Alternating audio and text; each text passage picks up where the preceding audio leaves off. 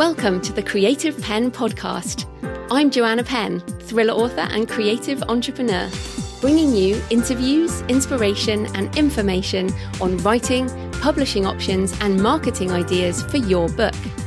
You can find the episode show notes, your free author blueprint, and lots more information at thecreativepenn.com. And that's Penn with a double N. And here's the show. Hello creatives, I'm Joanna Penn, and this is episode number 611 of the podcast, and it's Tuesday the 15th of March 2022 as I record this. This is a futurist in-betweenisode, an interview with Elle Griffin, who is using Substack and NFTs and blockchain platforms to publish her words in different ways. She also is questioning what's going on with publishing. Her Substack About page says after she finished her novel, she discovered that, quote, no one reads books and traditional publishing isn't really working for authors. She says on the page, of the 2.6 million books published in 2020, only 268 sold more than 100,000 copies. The vast majority, 96%, sold less than 1,000 copies. If most books have only 1,000 fans, then charging $10 every 3 to 5 years when a new book comes out is not the right way to monetize them. That's why I started this newsletter. And that's why I wanted to talk to Elle. She is an author and a writer and a journalist, but she's also questioning the way things have always been done, and she's doing them differently. She's also not embedded in the indie author community, and she thinks differently to most of us too, which is refreshing because, and I've been thinking about this, the traditional publishing has set ways of doing things, and indies used to be thinking out of the box and things, and now we're getting a little bit set in our ways too. So it's very good to be challenged in different ways by someone from outside the community. So I hope you'll enjoy our discussion and hopefully find it challenging as well. There are some great questions to consider around your writing and your definition of success. Thanks to my patrons who sponsor these futurist episodes, and if you find them useful, you can support the show at patreon.com, patreon.com/The Creative Penn, and you'll get the monthly Q&A audio and all the backlist. If you don't want to commit to a monthly payment, you can also buy me a coffee or two at buymeacoffee.com/The Creative Penn. Right, let's get into the interview. Elle Griffin is an author, editor, freelance journalist, and creative entrepreneur using new methods of publishing to reach readers and make multiple streams of income with her work. So welcome, Elle. Thanks. Thank you so much for having me. Oh, I'm excited to talk to you today. But before we get into the more of the technology, tell us a bit more about you and how you got into writing. Yeah, so I've been a writer for a really long time, but I actually started my career in the content marketing side of things and then moved my way over to editorial. Now I've been an editorial journalist for a number of years. And while I was working on that on the side, I wanted to write a novel. So I wrote a book. It's a Gothic novel called Obscurity.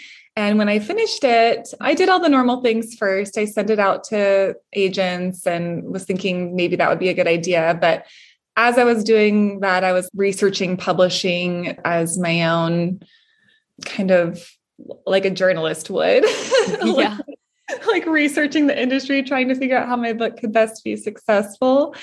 And that's when I decided that my book was not a mass appeal kind of book. It was not going to have 100,000 followers or purchases. So I decided that it would be better off for a couple thousand people that would really love it. And if that was the case, I was interested in doing that as part of the creator economy, which is kind of a newer idea where the idea is like the author or writer gets paid like a monthly, people subscribe to that author monthly, as opposed to let's pay this author $10 every 5 years when they have a book come out.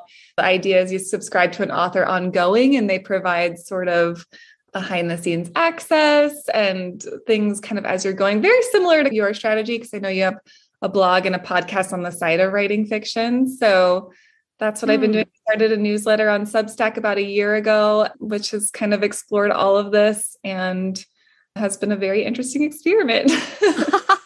Indeed. Well, and I want to start with the Substack experience, because one of the reasons I wanted to talk to you is I've had so many authors ask me about Substack. Now, of course, when I started doing this, I started writing in 2006. It wasn't around, but I grew an email list, as one does. And I've always kind of felt like, well, Substack's just an email list that someone else manages for you. So I've been like, okay, I got to ask someone. So let's start with the fiction and we'll get back into the nonfiction. So you serialized Obscurity on Substack. What are your tips for authors who want to use Substack for fiction in particular?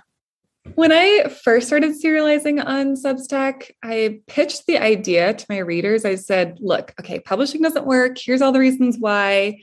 What if we bring serialized fiction back in the form of a Substack newsletter? I'll send out a new chapter of my novel every single week. You can subscribe to it for $10 a month or $50 a year and get the whole book.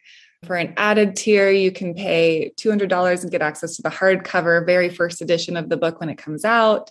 And that article just went insanely viral. At the time I wrote that article, I had done a lot of research on Substack, and basically everyone was doing nonfiction there.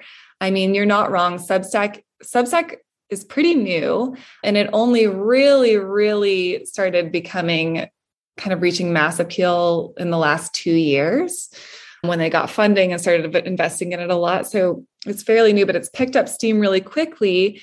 And that article just it saw 60,000 views in one day. One of the co-founders of Substack reached out to me and was like, we want Substack to be a place for fiction. We love your idea. All of these fiction writers started following me at that time and were like, whoa, like this is such a great idea. My books have been published on Amazon and nothing's been happening to them at all. So this is such a cool idea. I'm going to try this too. And what started out when I wrote that post, there was, I think, 3 or 4 fiction writers on Substack, and I was one of them. And then it just exploded from there. I think there are hundreds, if not thousands now. And because of that, Substack added the fiction category to their website. They ended up hiring another person to help recruit fiction writers to the platform. That's how they got Salman Rushdie to join and some of these really big authors to join. So it just kind of started this crazy movement. And now I think it's very fascinating because there are all these writers you can find and follow on Substack. You can read their fiction, a new chapter each week or however often they publish. And because Substack has this community element built in, you can comment on each other's work, and then comments kind of lead back to your work. So everybody's networking through it. It's been really fun. I think it's a great idea personally. It's so funny because what you just said there, you can comment and it leads people back to your work. That's exactly what we did in the early days of blogging. Yeah. It was like go on people's blogs, leave comments, and that will bring traffic to your work and link backs and all this. And then what happened was kind of that changed and people moved more I used to get a lot more comments, and then people started commenting on social media. So those comments went away. But what you're talking about there, it just sounds like essentially the Substack is like a serialized blog.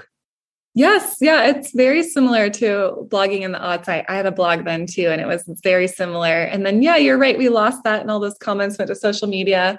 But Substack, I wish I could tell you all of the things they're building because I'm a beta tester for them now. And the things that they've got, it's just down the pipeline. It's like every writer's dream, but it's exactly that. It's allowing writers to network with each other and find each other and follow each other. And now when I write an article on Substack, I get hundreds and hundreds of comments. And that never used to happen when I used to just have a blog, or I think between when I had a WordPress blog and Substack, I had a MailChimp newsletter or like a tiny letter newsletter. And those, I had barely any interactions.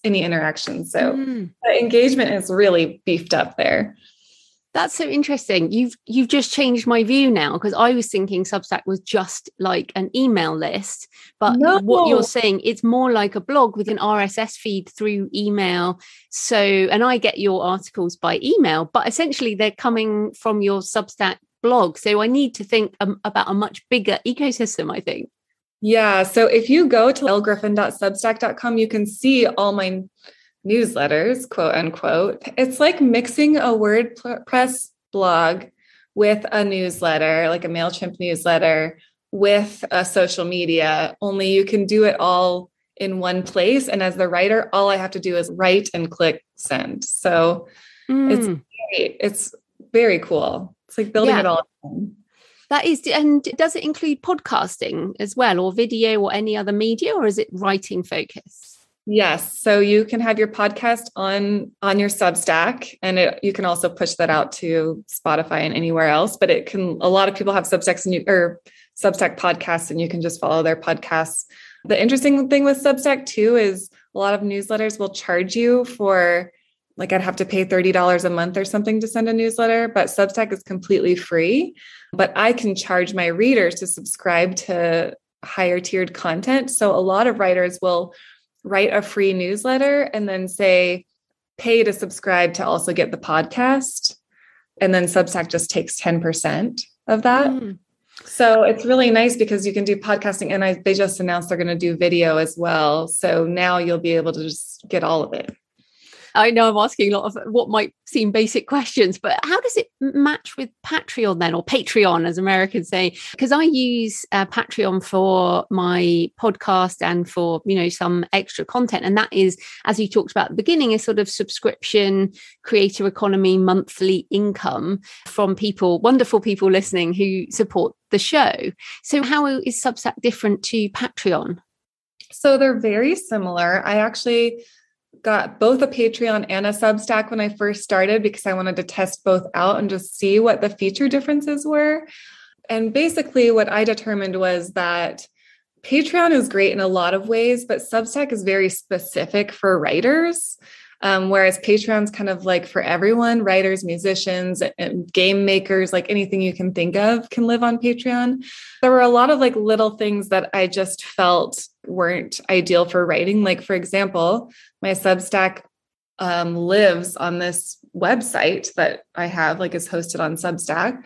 And so people get there from Google. I get a lot of people from Google. I get a lot of people from everywhere, because people can share the article as if it's like an article on a news website, So I just felt like there was a lot of, it was a little bit more ideal for writers in terms of sharing content more widely.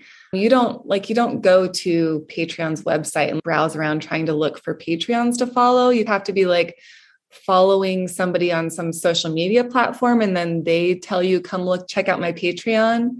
Because otherwise, like, how would you get there? Yeah. Okay. Whereas Substack, you can browse around and look for all the other Substacks, and you're there because you want to read writers and find writers to follow. The benefit that Patreon has over Substack is they allow you to have multiple pricing tiers. So Substack just allows you to have two. You can have a monthly and annual, and then a founding member tier, which is like the higher level tier. Okay, so I see there Substack has better SEO, search engine optimization, so better discoverability for words. So that's great. Let's talk about the nonfiction essays, or we could call them blog posts or articles that you have. So how has that gone? And what have you learned from a year of Substack, and how is the income, I guess, fitting into your business? So it's interesting because when I initially started, I announced that I was going to write my newsletter for free, which my newsletter is just nonfiction. It's basically me documenting my journey of getting published. And then I was going to charge, if you want to join to read my book, then you can pay $10 a month or $50 a year.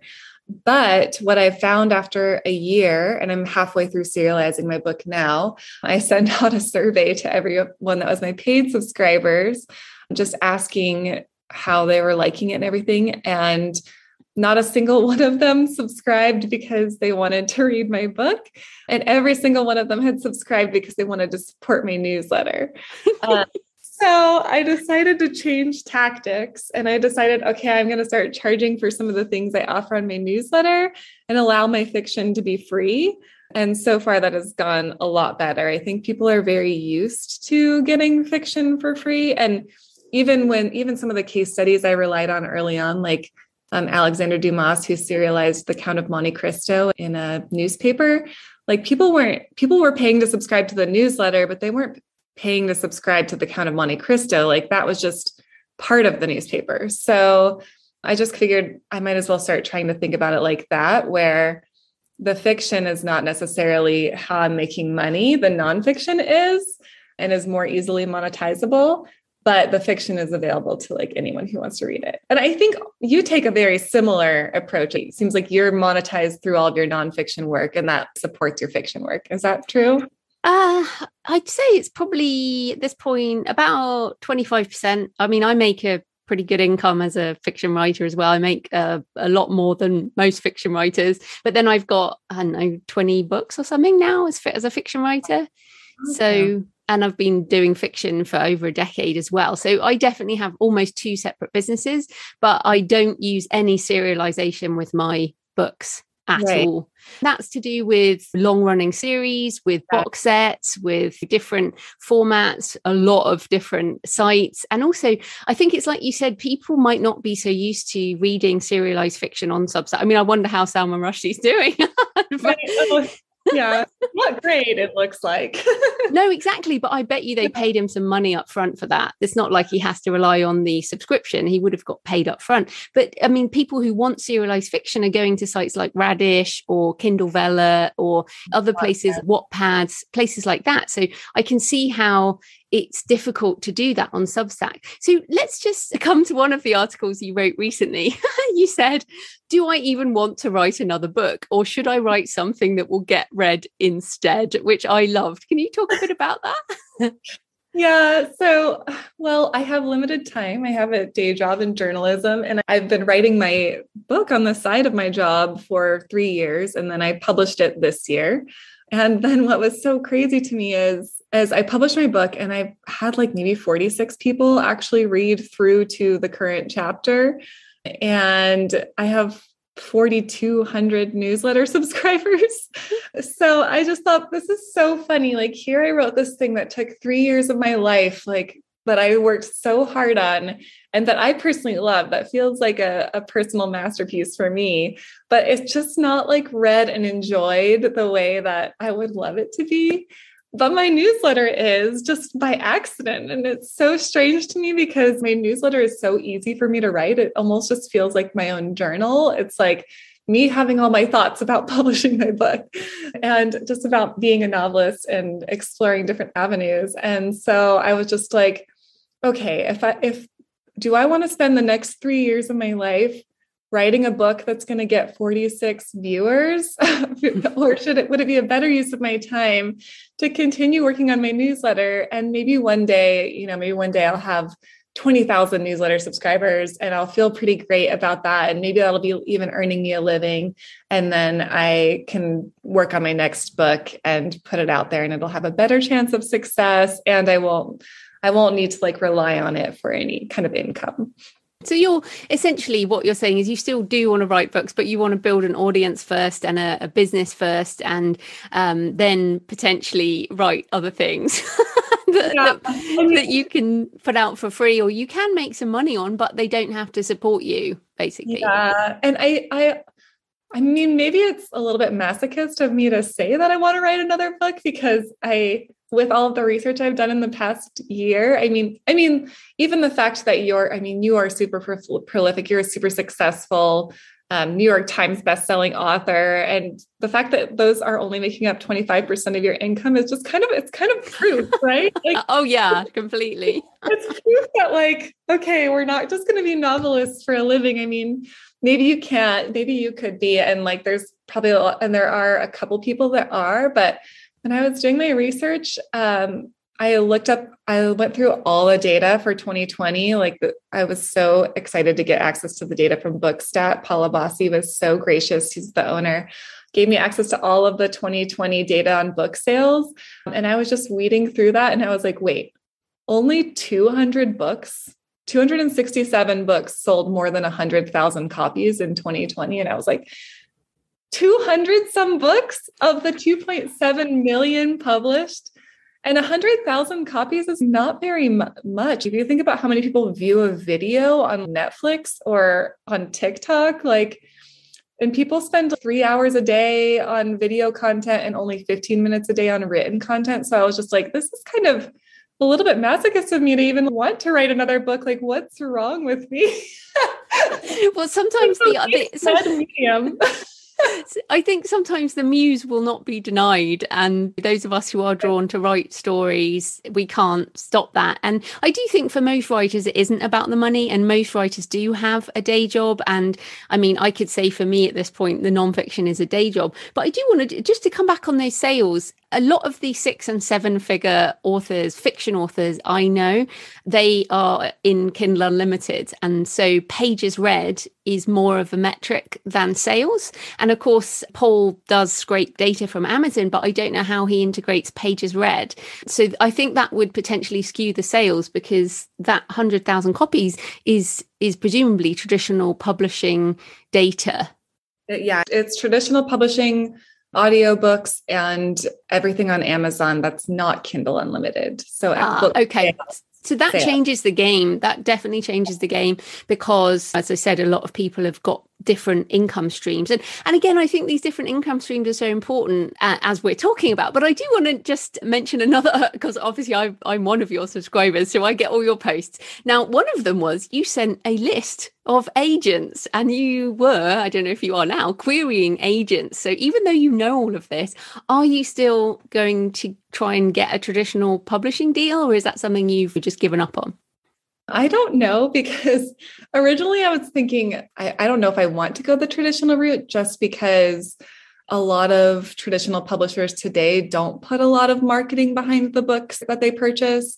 And so when I've talked to a lot of authors that have done that, a lot of them had regrets. Like, okay, I was so excited to get an agent, and then I was so excited to get a publisher, and then I sold 2,000 copies and they kept 75% of the profits, and I can't even do anything else with it for 10 years until my contract runs out or whatever.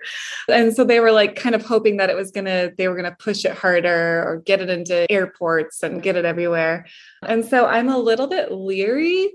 That being said, I think that if you have a book that's like a mass market play, like maybe that could be a good option. But again, the odds are so slim that you're going to be the success story that I almost feel like self-publishing would be better. And I actually want to know more about those Kindle Unlimited stats, because I cannot get my hands on any. And I'm trying to understand that as well, because like you said, there are plenty of people being very successful in there.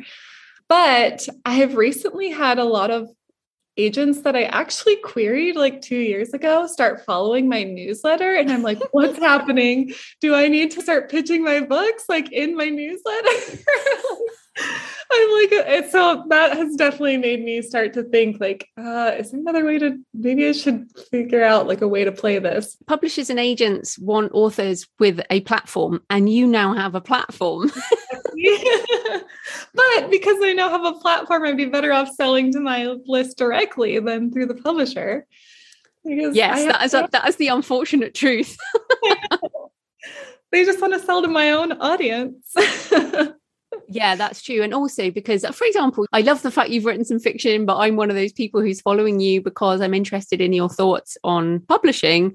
I'm not. So if you put out a fiction book under this name, I probably won't buy it because I'm interested in the nonfiction stuff. And that's actually one of the reasons I started another pen name back in like 2014. I split my fiction under another name because I wanted to separate my audiences. So that's another interesting potential for you in the future. I mean, have you considered that?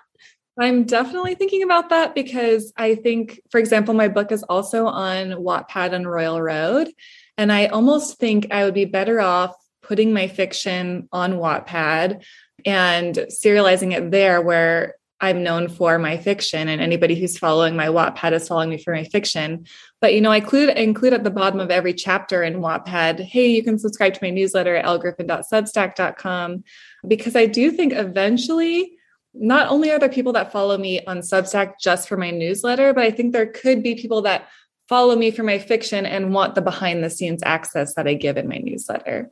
So I think I don't want to split my brands, but maybe it's just split. There might be people that come in just for my fiction, and there might be people that come in from my nonfiction.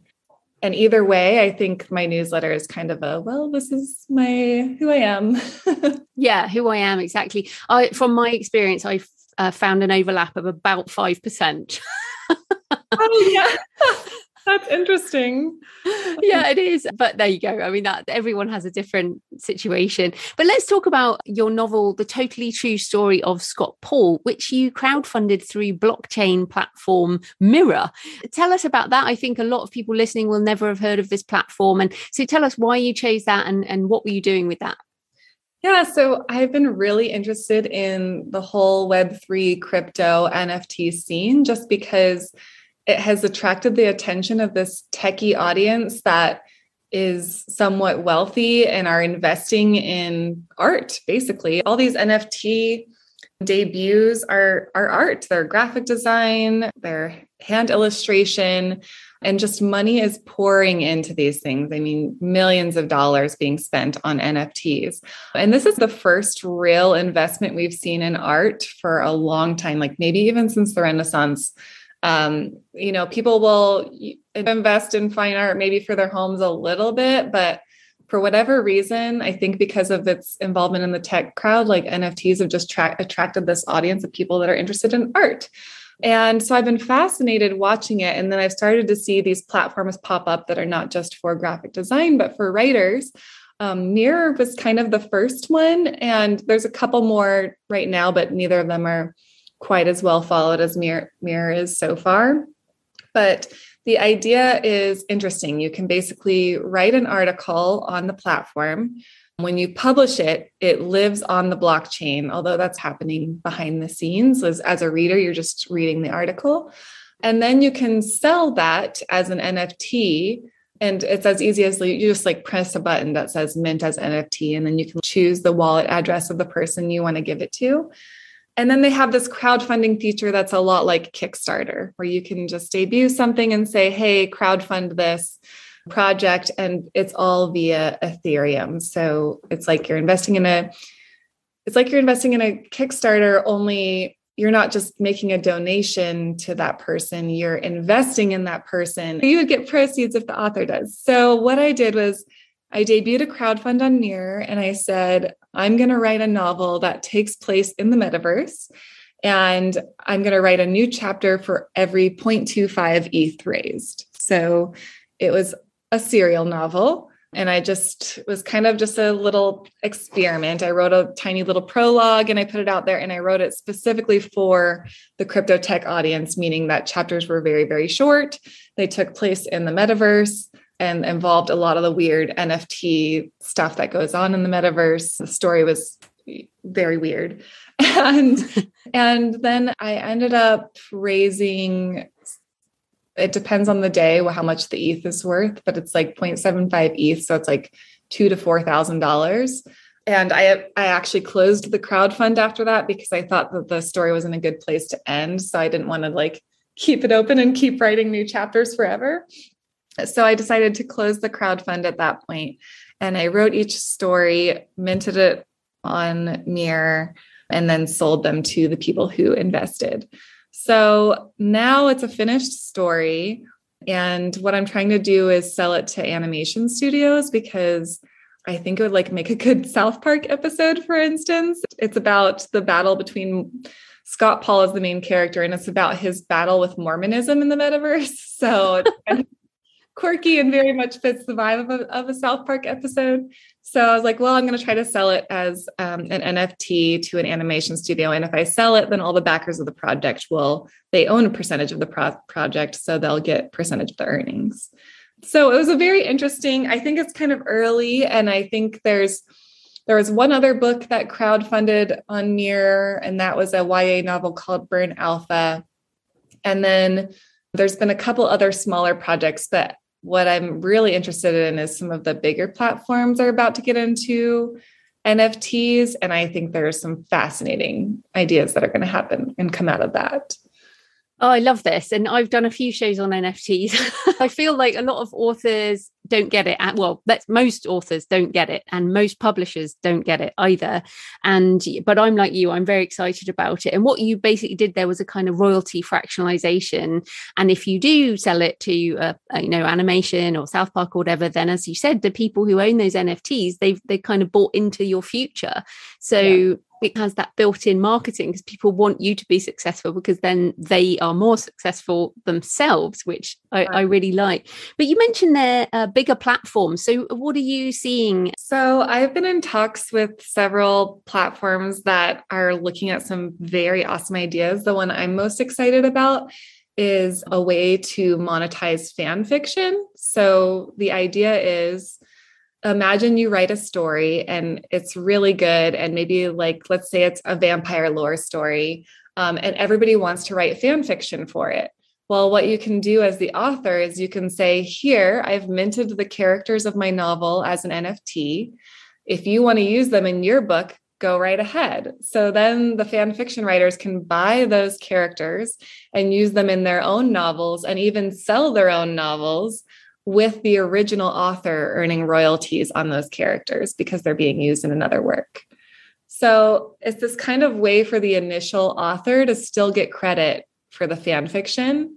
And I think that's really interesting because that's a lot of the reason why authors are against fan fiction, is because they're like, well, then you're taking my work and then you're being really successful at it. And it's my work to start with. But if you could kind of build that into the process, that would be so cool. Yeah, you're absolutely right. And I don't know if you saw the project, I can't remember the name of it now, but last year, so we're talking in March 2022, and I think it was around November 2021, a group of YA authors put up this kind of thing, and they got absolutely slammed in social media and they ended up taking it down. And I feel like people didn't understand what they were trying to do. They got accused of ripping their fans off and all this type of thing. Do you think the understanding of this is moving fast enough in the right direction? I think that it's hard because definitely if you're into NFTs as a writer, you're an early adopter. So you can't think of your readers the same way. Like you can't think of the readers of an NFT project being the people who read like your fiction novels, for example. They're going to be like a tech dominant kind of person that already knows about NFTs and crypto and is well versed in that. So I think anytime you debut the idea and then share it with maybe a general public who isn't as knowledgeable about it, they might see it differently. I mean, a lot of people right now think about NFTs like they'll call them MLMs, or like they don't understand, like I think there's like a lack of understanding about how they actually work and how they benefit the original creator and the people that are investing. So, but I think as that starts to become more clear, that won't happen. Like that situation that happened, I think it needed a little bit more communication around it and what they were doing, but they also probably needed to target an audience that maybe better understood. And I think the audience is better understanding like every month. And eventually, I think once we're just using Venmo and stuff to swap crypto back and forth, it'll be like a no-brainer, something that we're not even really thinking about. It's just the fact that it exists in this kind of techie space where a lot of the platforms are kind of hard to use right now. That makes it hard to understand. It would kind of be like trying to get somebody to use the internet in like 1996, but nobody knows what the internet is. So you're trying to send an email with like MS-DOS and it just seems really complicated. And you're like, why would I ever do this? Oh, I'm glad you used that example because I've said this too to people. I'm like, look, you don't know how the internet works, but you use it. You don't know how PayPal works, but you send money that way. So I feel like people are almost annoyed because we're talking about something that is so early and they're expecting it to be exactly right at the moment. Whereas, of course, it took like you just said, like 25 years for us to get to this stage of the internet. I mean, I'm kind of thinking it's 2 to 3 years away until we really get a lot of more mainstream uses, or do you think that might have accelerated due to the pandemic? I know that there are a couple platforms that are about to debut this in a big way that will make it more natural. So I think maybe you're right, probably 2 to 3 years. Like once that stuff is all rolled out and it becomes so natural, you're not even thinking about it, then it'll be normal. I mean, it kind of already is normal. If you think about like right now to use Wattpad, you have to buy coins and then you use coins to unlock chapters of a book. That's kind of how crypto will work. Like you won't be thinking of it like it's just a coin, or when you go to Disneyland, you can have Disney bucks or whatever. Like you use different forms of currency for different things and you're like buying those with US dollars. So I think eventually that's how it'll be. And I think it's very, very close. One question though, you mentioned 1996. Now, I'm definitely older than you. And I was working, I actually was part of a Millennium Bug project way back in, remember the Millennium Bug. But what happened to a lot of my friends who a lot of them worked in companies that then got destroyed in the dot-com when all of that crashed. So a lot of those companies didn't survive. And then companies like Amazon, for example, obviously made it through the crash into the mainstream. Now, a lot of people are calling NFTs a bubble right now. And of course, we've already had a drop in the value of some of the cryptocurrencies. And obviously, the world right now is difficult. But do you think we're heading for an NFT crash? Or do you think that it just is starting? Yes. I mean, I think that there are a lot of startups in this space right now. And there's going to be one or two of them that we're still using 5 years from now, and the rest are going to be gone. So it's definitely like there's a lot of players vying for this space and trying to make it something. But just like right now, we all use Venmo to transfer money back and forth to each other. That's kind of stuck around. I think there will be eventually some like one or two things that we start using as part of our day-to-day lives, but most of it won't survive for sure. I mean, all of this right now is like a big playground or sandbox where we're testing out a lot of ideas and just seeing what works. And there's a lot of excitement around NFTs, but yeah, some of the NFT projects are totally stupid. And like, why would you buy them? And yeah, when the stock market crashes and nobody has jobs, are you really going to be happy that you have a picture of an ape on your phone? Like, that's probably not going to make a big difference to you.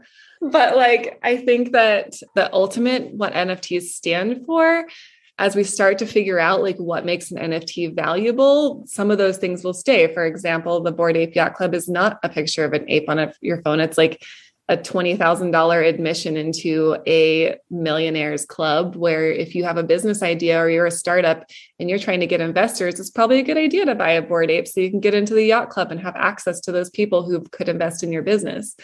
So I think like determining what will make an NFT valuable in the future, once we figure that out, those will be the things that have staying power and the rest will kind of just go away. And then, so you sound like a realist in that you assess data and you're like, this isn't working, I'm going to do something else, and kind of less emotionally attached to some of your projects. But I feel like you're also adventurous in your tech, and many people listening are afraid. They are actually afraid that the current business model is going away. Everyone's still struggling with monetizing themselves on Kindle and Facebook, let alone all these new platforms. So how can people change their attitude to look to the next decade with more excitement than fear? I know. I think that is so fascinating. I feel like this is especially true of writers, and I'm not really sure why, because I think it's because there's like a certain prestige to writing novels that if you're a writer at all, you grew up thinking like one day I want to write a book, and that feels like kind of the pinnacle or apex of your career as a writer. But the book format has changed so much over the years. And it's kind of weird to me that we're still holding on to it today when it's like one of the least read mediums you can use in your toolbox. I mean, if I think about, would Victor Hugo use TikTok or would he use Twitter today? Absolutely. Like Victor Hugo is like a political scion. Like he would for sure be on Twitter every day. Would Alexander Dumas be using Substack? I definitely think he would be, because he published his book as a serial in the newspaper. And back then people made fun of him and said like he wasn't the literary sort. He was just like a commercial fiction writer, like selling out for the money. Yeah, for some reason, I think because the book has retained some level of prestige, it's still what writers really want to strive for. But if you actually look at where people are spending their time, they're just not spending their time reading a book on Kindle or reading a book from the library. And I read some stat recently that was like something about even if you buy a book, it's not a guarantee it's going to be read. A lot of people are aspirational book buyers, meaning they just buy them and put them on their shelf and like never read them. And so it's just like, well, where will your writing be read then? Where will your writing have the best chance of being read? And right now, I think that's Substack. I think it's Medium to some extent. They're starting to be vocal. There's Wattpad, there's Railroad, there's Tapas and Radish. Go where the people are reading and then publish for that format. Like there's nothing wrong in making your novel a digital novel or publishing it as a serial, or there's so many ways to publish your novel. Why not publish it in a way that'll be successful? Brilliant. Well, I love your Substack. I think it's fantastic. So tell people where they can find you and everything you do online. Yep, it's just ellegriffin.substack.com, ELLEGRIFFIN.substack.com. All my stuff's there. Brilliant. Thanks so much for your time, Elle. That was great. Thank you so much. So I hope you found the interview with Elle interesting today and that it gave you some ideas for evaluating what works in your author business. And perhaps you might even consider a different platform like Substack or some of the blockchain writing platforms that are emerging, as well as some of the serialized fiction ones that Elle mentioned. So let me know what you think about this episode. You can comment on the show notes, tweet me at The Creative Penn, or email me, joanna@thecreativepenn.com. Next Monday, we're back to the normal show and on writing craft, when I'll be talking to Nikesh Shukla about Your Story Matters. So happy writing, and I'll see you next time. Thanks for listening today. I hope you found it helpful. You might also like the backlist episodes and show notes, available at thecreativepenn.com/podcast. You can also get your free author blueprint at thecreativepenn.com/blueprint. If you'd like to connect, you can tweet me at The Creative Penn or find me on Facebook at The Creative Penn. See you next time.